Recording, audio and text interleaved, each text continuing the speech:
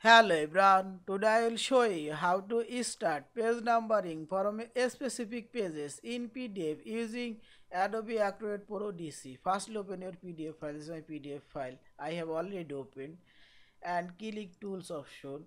Here you will find the edit PDF option. Click here edit PDF and click header and footer option and select here add header and footer, and this is header footer or page numbering location as center header footer and text location, and this is right footer text.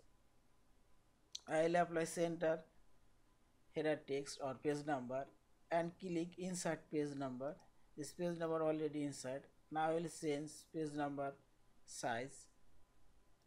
This page number size already changed, and now click this page range option.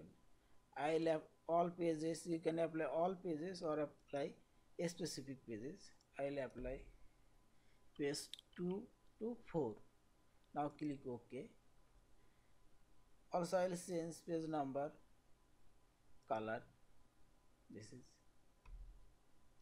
and now click OK and say this page number already inserted from page 2,